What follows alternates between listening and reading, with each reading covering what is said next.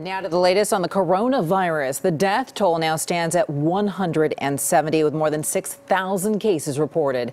The CDC releasing new images of what the virus looks like. Right now, 195 Americans evacuated from the Chinese city at the center of the outbreak are being monitored for the illness. They're staying at a U.S. military base in Southern California.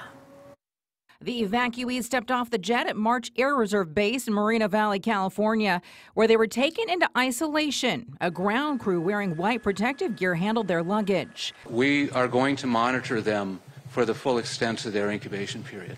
The U.S. government chartered the flight to get 195 Americans, including U.S. diplomats, out of Wuhan, the Chinese city at the center of the coronavirus outbreak.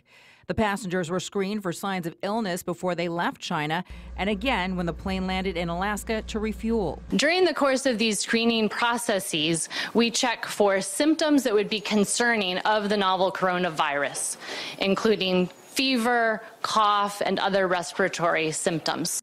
The passengers will remain at the base for 72 hours. If anyone becomes ill, they'll be transported to a nearby hospital.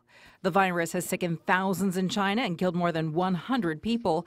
Some major airlines, including British Airways, have canceled all flights to China, a move the Trump administration is keeping a close eye on. I think that was a British Airways corporate decision, not a decision by the UK government, but we're monitoring the situation very closely, and we'll work with our airline partners. The World Health Organization praised China's response to the outbreak.